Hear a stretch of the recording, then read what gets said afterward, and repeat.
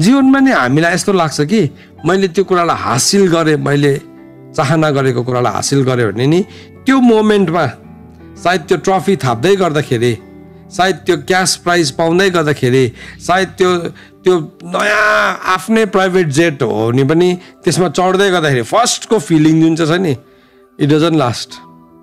सकिहाल्छ।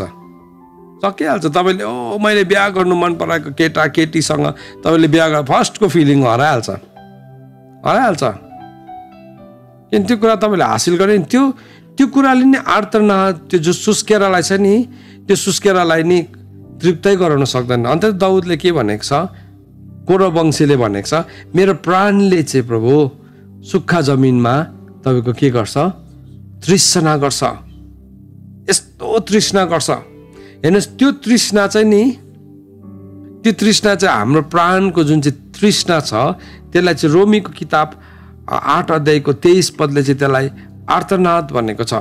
त्यो एउटा तृष्णा छ।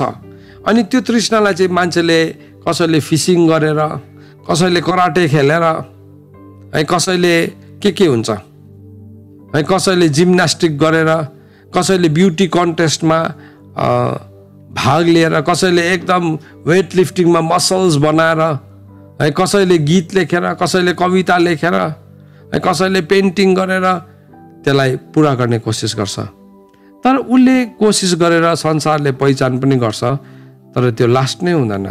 किन भन्दाखेरि चाहिँ नि त्यो अन्तर्नाद चाहिँ नि त्यति बेला मात्रै पुरा हुन्छ जब चाहिँ हामीलाई हाम्रो गोठालोलाई हामी देख्छौँ, जब चाहिँ हाम्रो मूल गोठालोलाई हामी देखा पर्छ, जब हाम्रो जीवनको बुलावट म के कुराको लागि बन्नेको हो भन्ने कुरालाई थाहा पाउँछु, त्यति बेला मात्रै त्यो आर्तनाद, त्यो सुस्केरा चाहिँ नि के हुन्छ, कम्प्लिट हुन्छ।